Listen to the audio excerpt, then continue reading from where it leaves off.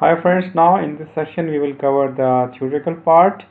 So I have some notes to share with you that will be useful for you to download and for your self-study. Cable sizing calculations. So introduction: the proper sizing of an electrical load-bearing cable is important to ensure that the cable can operate continuously under full load without being damaged, withstand the vast short circuit current flowing through the cable, provide the load with a suitable voltage drop, uh, and avoid excessive voltage drops. Optional: ensure operation of protected devices during an earth fault. So these are the considerations that are important while deciding the cable sizing. Then we will go to the Daniell methodology. All the cable sizing methods more or less follow the same basic 6-step process: gathering data about the cable, its installation condition, the load that will carry it, determine the minimum cable size based on continuous current carrying capacity, determine the minimum cable size based on voltage drop considerations, determine the minimum cable size based on short circuit temperature rise, determine the minimum cable size based on earth fault loop impedance, select the cable, and this fifth is an optional. Select the cable based on lowest of the sizes calculated in step 2, 3, 4 and 5. Data gathering. The first step is to collect the relevant information that is required to perform the sizing calculations. Typically you will need to obtain the following data. So this data is first of all will be required when you're starting the cable sizing. Load details: you need to collect how much is the load, the characteristics of load that cable will supply, which includes load type, motor or feeder, 3-phase, single phase or DC, system or source voltages, full load current, or calculate this if the load is defined in terms of power in kilowatts. So now the rating of the equipment is provided in watts. Nowadays it's more common also that amperes are also mentioned, but if not mentioned then you can calculate by Ohm's law. Then you can calculate full load power factor, locked rotor or load starting current, starting power factor, distance, length of cable run from source to load. This length should be as close as possible to actual route of the cable and include enough contingency for vertical drops, rises and termination of the cable tails. Cable construction. The basic characteristics of cable physical construction, which include conductor material, normally it could be copper or aluminum, conductor shape, circular or in certain shape, conductor type, stranded or solid. The stranded will provide you the more flexibility, whereas solid is less flexible. Conductor surface coating, for example, no coating, tin, silver or nickel. Insulation type, PVC, XLPE or EPR. Number of cores, single core or multi-core, for example 2 core, 3 core, 4 core, etc. Installation conditions, how the cable will be installed, which includes above the ground or under the ground. Installation arrangement, for example under the ground cable it is directly buried or buried in conduit. For above ground it's installed on the cable tray, ladder, against a wall, in air, etc. Ambient or soil temperature of installation site. These are the factors that I have discussed with you already, we're calling as K factors. Cable bunching, the number of cables that are bunched together. Cable spacing, whether the cables are installed touching or spaced from each other. Soil thermal resistivity for underground cables. Depth of laying for underground cables. For single core 3-phase cables are cable installed in trefoil or laid flat. The next is cable selection based on current rating. So following current flowing through a cable generates heat through the resistive losses in the conductors, dielectric losses through the insulation and resistive losses from current flowing through any cable screen shield armoring. Cable components must be capable of withstanding the temperature rise and heating from the cable. This insulation should be able to bear the heat produced while transferring the current. It is designed at full load current. The current carrying capacity of a cable is maximum current that can flow continuously through a cable. It is sometimes also referred to as continuous current rating of or ampacity of cable. Cables with larger conductor cross-sectional area, that is more copper or aluminum, have lower resistive losses and are able to dissipate the heat better than smaller cables. Therefore, 16 mm cable will have a higher current carrying capacity than 4 mm cable. Base current ratings. International standards and manufacturers of cables will quote base currents rating of different type of cables in tables such as one shown. Each these cables pertain to specific type of cable construction and based of installation. It is important to note that the current rating are only valid for quoted types of cable and base installation conditions. So the cable rating itself is nothing. You have to take care that where this cable will be installed and how it will be installed. It will derate basically the rating of the cable. So you have to multiply this K factor with it. So here you can see a manufacturer has provided a cable, and this is a cable. Current rating of cable is 3 by XLPE insulated copper conductors. So there are some installation methods. So based on different installation methods, the rating of the cable is different in each installation method. For example, this is 1.5 mm. So installation method A1, the rating is 17 and A2 is 16.5 and B is rating is 20 and C is 22 ampere and so on. So here you can see even how the cable is laid is affecting. So you can see method A, we have seen here method A1, A2.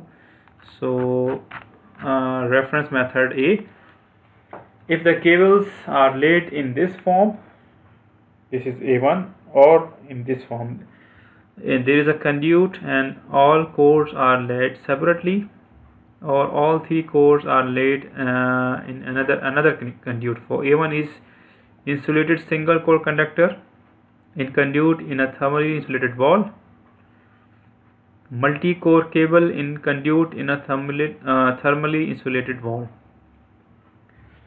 So if you are using single core or multi-core cable, and the current carrying capacity will affect, and these cables are running through a conduit. So here you can see if you are using a single core, the rating is more, because in this way heat dissipation is easy, so it can carry more current like 17 amperes. And if 3-core cable is used, the advantage it's more robust and easy to lay down, but the capacity of current carrying capacity of the cable is now reduced to by 0.5 ampere. So now let's see the B1 and B2 and so on. So this is B1 method, insulated single core conductor in conduit on a wall. So when you install the conduit on the wall, single core, and this is multi-core. So this is basically installed method is inside thermally insulated wall. This conduit is running inside wall and this conduit is running in air outside. So this one is concealed, and the conduit is running in concealed, and this conductor is running in air. So you can see if the conductor is in air and each core is running separately in the conduit, the rating is now increased to 20 ampere, because now the heat can easily be dissipated. And whereas again for 3-core cable, this rating is reduced by 0.5 amperes. So we will see now installation method of C, D and E, F and G. So if you come to C, you can see in this one single core multi-core cable on a wooden wall. So they have installed cable not in conduit, but they have installed the cable directly on the wooden wall by some kind of support. And you can see the D. So D is multi or single core cable installed in conduit buried in the ground. So the cable is buried in the conduit in the ground. This is D1. And D2 is multi-core or single core cable buried directly in the ground. So here you can see this is so what's your guess, which capacity of conductor should be having a more, which configuration will have allow more current? So it's D or D2. So let's see D1 or D2. So D1 is allowing less current because the heat is because it's in conduit and heat dissipation is not that much good. But D3 is you can see you can draw additional 2 ampere current from the cable only by how it's lead. So this is basically some examples. Then we'll come to method E.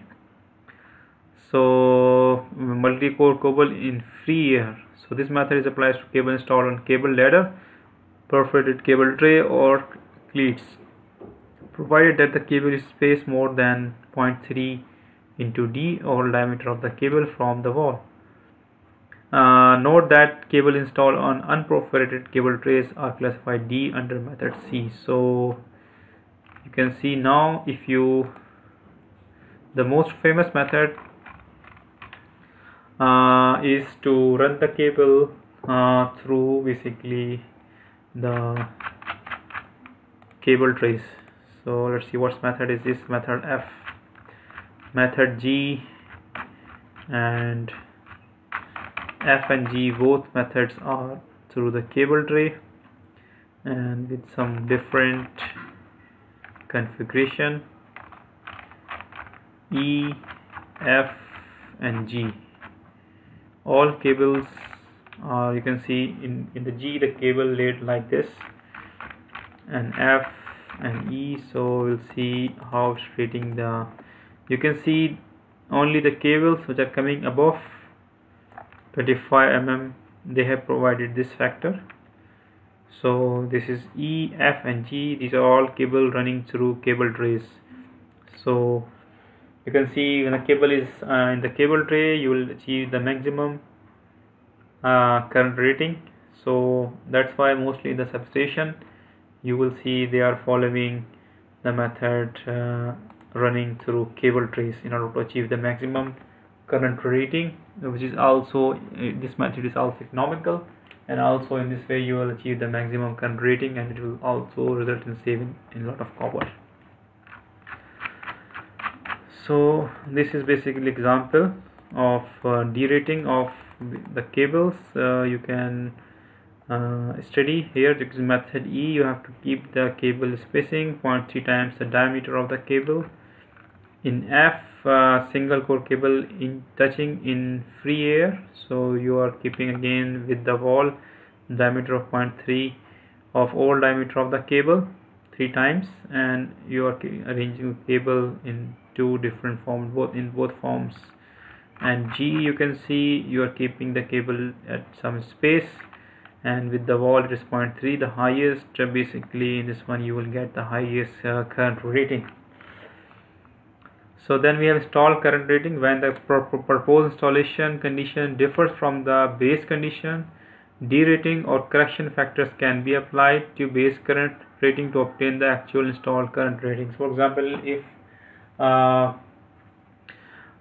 proposed installation conditions, you have done the design calculations of doing the cable installation with particular method and particular moment of 2 ampere, but now you have changed. For example, first you designed to lay the cable in a tray, but now you are burying it under the soil, and you are burying it under the soil. Then it means that you are basically, you have to now apply the derating factor. The current and capacity of the conductor has to come down. So this is basically the example for derating factor. So another very interesting example could be here that let's see now.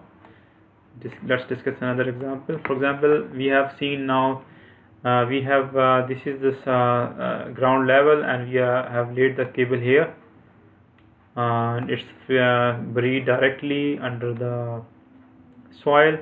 And for example, if there is a raining, the soil will be more damped, and when the dampness of soil increases in the rainy season, then for example the current capacity of the cable was 10 ampere, so it will increase. Now you can put more current in the cable when it's more damp, and when the season is extremely dry, so the season when the season हाँ क्या हुआ कहाँ जाना है आपने बंद करो okay bye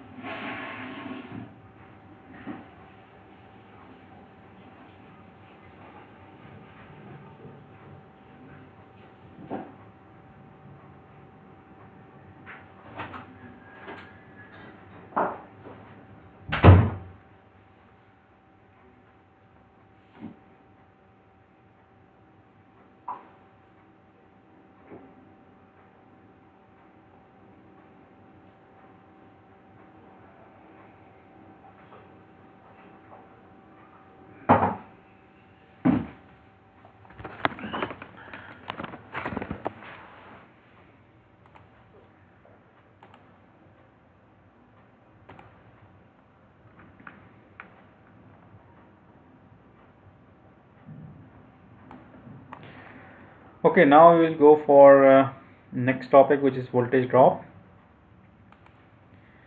So a cable conductor can be seen as an impedance, and as a result, whenever current flows through a cable, there will be a voltage drop across it.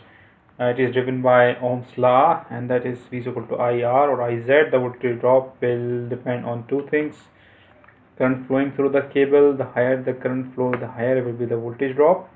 Impedance of the conductor: the larger the impedance, higher the voltage drop. And second is impedance of the conductor: the larger the impedance, the higher the voltage drops. Then we have cable impedances. The impedance of the cable is a function of cable size, that is cross section area, and the length of the cable. Most cable manufacturer will quote a cable resistance and reactance in ohms per kilometers, calculating the voltage drop. For AC system, the method of calculating voltage drop based on a load power factor is commonly used. So we have to calculate the voltage drop, we should know the power factor. Full load current are normally used, but if the load has high startups currents, that is motors, then the voltage drop based on starting current and power factor of, if applicable, should also be calculated.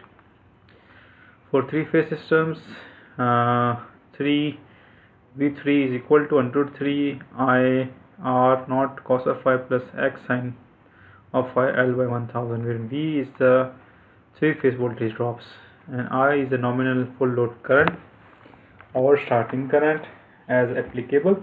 RC is the AC resistance of the cable, XC is the AC reactance of the cable, cos of phi is a load power factor, and L is the length of the cable. So here you can see the voltage drop will increase if the length of cable is increasing. If, for example, the load current is increasing, I load current, so voltage drop will be more, and R and C, XC will be these are the two constant of the cable that will increase if the length of the cable is increased.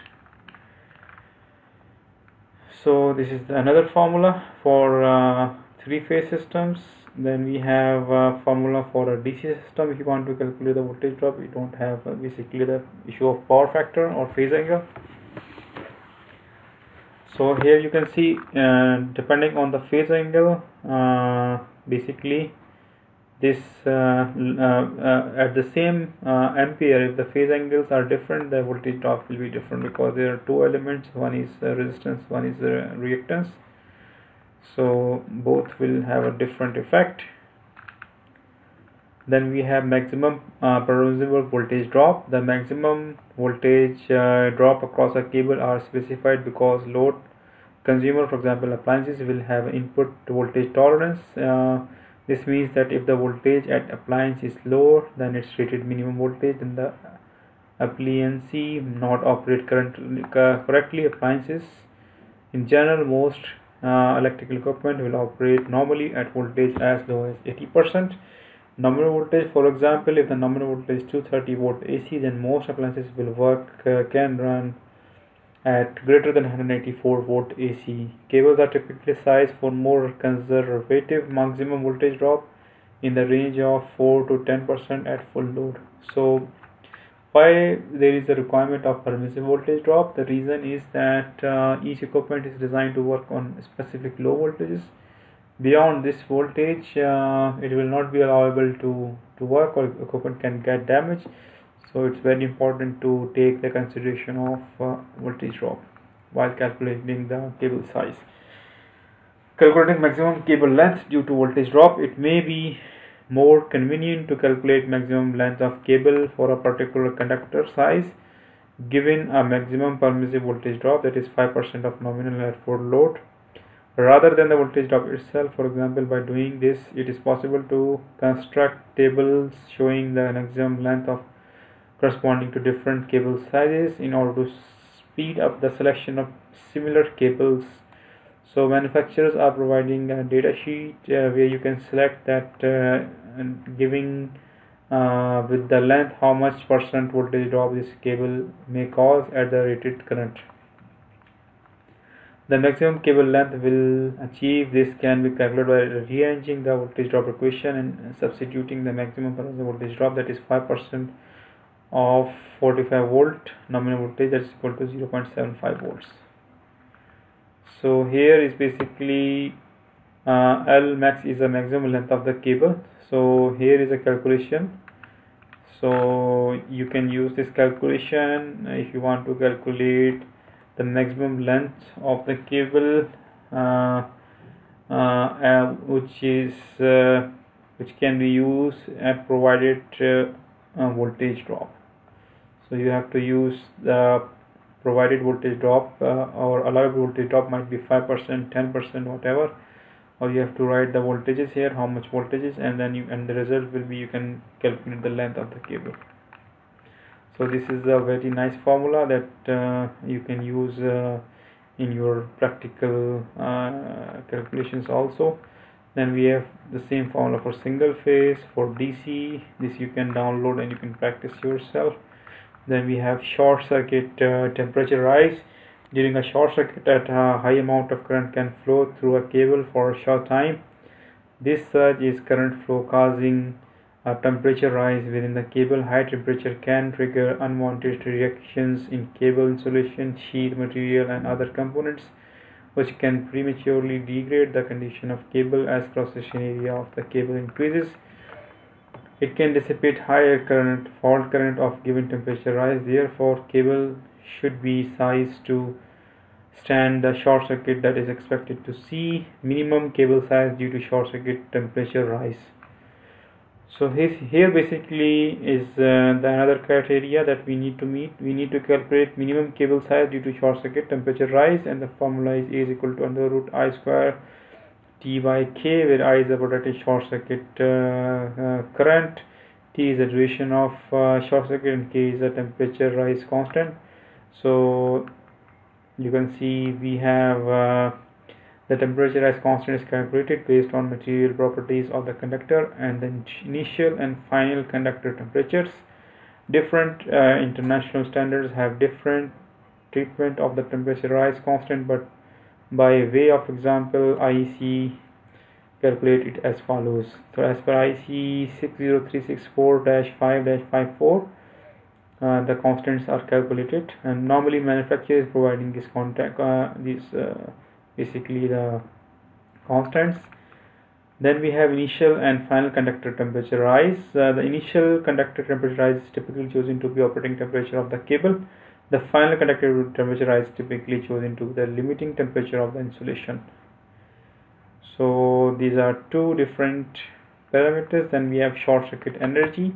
The short circuit energy I square T is normally chosen as maximum short circuit that cable could potentially experience. However, if circuit with current limiting devices such as HRC fuses, then the short circuit energy chosen should be maximum prospective lead through energy of protected device, which can be found from manufacturer data. So here, short circuit capacity you have to choose for a cable, but if you're using an protection depending upon the source which is connected, but if you're using an MCB or fuses, then the current will be cut by the MCB, and then you can choose a lesser ampere of the short circuit. Earth fault loop impedance. Sometimes it is desirable or necessary to consider the earth fault loop impedance of circuit in sizing of cable. Why? Suppose a bolted earth fault occurs between an active conductor and earth. During such a fault, it is desirable that upstream protective devices act to interrupt the fault within a maximum disconnection time so as to protect against any inadvertent contact to exposed live parts. Ideally, the circuit will have earth fault protection, in which case the protection will be fast acting and well within the maximum consideration time. The maximum disconnection time is chosen so that a dangerous touch voltage does not persist for long enough to cause injury or death. So I have separate trainings related to substation earthing and earthing calculations.